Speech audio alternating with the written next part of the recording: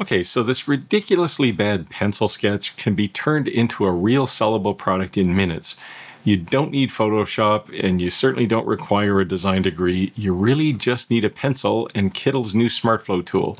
In this video, I'm going to show you how this feature can start from even the messiest sketch, which are the kind I typically draw, and transform it into a real engravable product complete with mock-ups ready for Etsy or even your own online store. So if you want to be a maker but turning ideas into income has been completely out of reach to you, then Kittl's new SmartFlow feature might be the exact shortcut you've been waiting for, because it's what allowed me to take that awful sketch of what was supposed to be a dog and create something awesome like this coaster. But it can do a whole lot more, and I want to show you all of the kind of corners you can get into here. So even if you have a mental block around learning design tools, because they can be quite complex, then this new SmartFlow can help you turn any idea you have, starting maybe from a sketch, and turn it into a real product that you can put together and sell. And I want to show you literally how I took that awful sketch and turned it into a bunch of different things and what you can do with them. So let's get into it. And I'm just going to jump right in here. I created a new project and a new artboard in Kittl. I imported that horrible diagram, and you'll see this little plus sign over on the right. This is the ability to add a new smartboard. So I'll create one, and then I can enter an AI type query. And in this case, I'm just going to write a thing that says clean up this diagram. Now, I'll warn you in advance, these queries take about a minute to run. And when you do, you'll get something like this dog. Now, this image in itself is pretty remarkable given the sketch that I started with, but I wanted a transparent background. So I'm going to click the checkbox for that. And then I'm also going to refine the prompt just to make sure that it cleans up some of my loose ends. And so I'll do that, and you'll see it added a bunch of new text there. I'll just quickly regenerate here, and I get a different dog, but it's on a transparent background and it's good enough for what I want. Now, of course, there's a lot more we can do here. So maybe this image I created is going to be on a coaster, and coasters come in sets of 4. So maybe I want to have a set of household pet coasters for some reason. So I can take this dog and I can create another smartboard derived from that. And maybe I want to generate coasters for cats eventually. So I can go and enter a query on that smartboard to say, make a cat in the same style. And maybe next I want rabbits. Somebody might want a rabbit, so I'll create another smartboard, change the query to rabbit, and run a new prompt. And then finally, guinea pigs. They're popular household pets. So I'll clone that prompt again, and I'll change it to guinea pigs, and I'll run that one. So now I have 3 queries running at the same time. I'm not going to labor you with those things running, but when I'm done, I get 4 different pets, and they all have exactly the same style. And I didn't have to do anything here, as you saw. So I think all in all, that alone is pretty cool, but we can do even more than this. Now, let's say I want to take these images and I want to create specific products. So I'll create 2 smartboards. On the first smartboard, I'm going to say, put this dog on a round stainless steel keychain, high quality. You can be pretty specific with the queries here. And for the second one, I'm going to say, put this on a slate coaster, and you have to tell it that the slate is going to be white when it's engraved. Now, once I have this, I want to be able to create some media images for things like Etsy or my website. So I created 3 smartboards here off the dog coaster. And on the first one, I'm going to set a query that says, just put this coaster on a glass coffee table in a living room scenario. Now, for the second one, I'm going to be pretty elaborate here. I'm going to say arrange this coaster in a stack, put it in a nice stainless steel frame, coaster holder. I even talk about the studio lighting here. So again, you can have a whole lot of detail.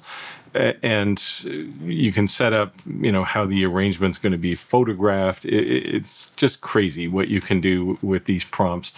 And I'll create that one and I'll run it. And then for the final one, I want a coaster in use. So I'm going to say create a scene where there's a drink with in a glass with ice in it. It's going to be on a coaster.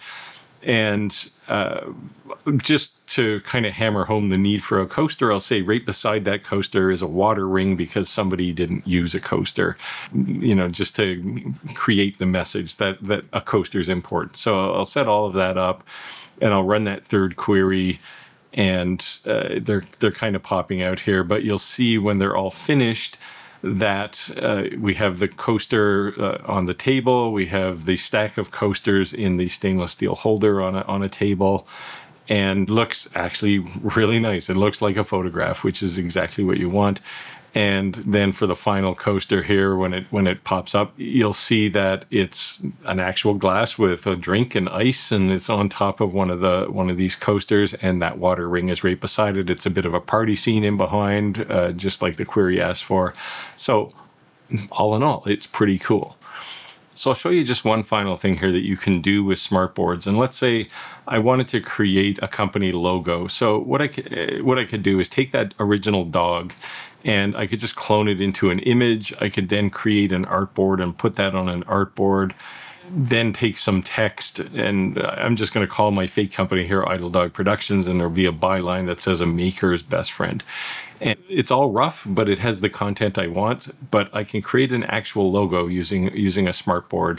It's just a case of saying take this image that I created and make it an oval logo, and change the text so that the I in idle is a bone, and a maker's best friend, the word friend should be emphasized, and then I can run the query, and when it runs I get a nice logo. Now again, I might want to take that logo and create some merch, for example. So in this case, maybe I want to create a t-shirt, so I can create yet another smartboard in this flow, and say I want a t-shirt on a person who's standing in a dog park for some reason, I guess because we have our dog theme.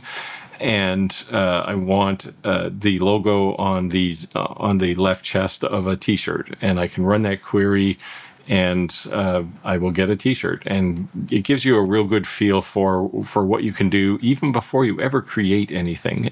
All right, so you can see this was pretty easy, and just a reminder of what we achieved here. I started from a really bad sketch. I created an image from that and a few similar images. Then I created a couple of products, a keychain and a coaster. From that, I created some media images that I could publish on Etsy. Then I took the same image and I created a logo just by creating content that I wanted on it and generating the logo using a SmartFlow. And finally took that and created some merch. I put it on a t-shirt just to see how it would look. So all in all, pretty simple. I didn't have to know anything about graphic design. Kittl took care of that, and I just had to type some prompts. Okay, just before I wind down here, a bit of disclosure. These smartboards are tightly coupled to AI, and now Kittl has done all the legwork for you to get all of these AI models plugged into their product, but understand running those models costs money typically. And the good news is Kittl takes care of all of that for you as part of a paid plan. But you can see the models here. You can pick any one of these to run on a smartboard, and you'll see a number beside each one of them. That's the number of credits in your Kittl plan that you're going to use when you run a smartboard. When you run one of those prompts. Now, the good news is if you want to understand how prompts work, because they can get really complicated, Kittl has created a number of templates that you can use, and you can just go through these and click them. You can certainly use them the way they are, or you can just look at them to appreciate how some of those prompts are built, because AI prompts can get fairly complicated, but it's still far easier than trying to push pixels if you're not really a graphic designer. So overall, that's Kittl SmartFlows and what you can use them for in a maker business. Certainly when I saw this, it was like a godsend to me, and I plan to use these a lot. Anyway, I'll wind down there. Leave a comment down below if you have an opinion of this, or you want to see more of this kind of thing. I'd like to hear what maybe you would do if you took a pencil and scribbled a really bad design like I did, what you would create with that design. And with that, I'll wind down. I'll say get out there, make your world, and I'll see you next time.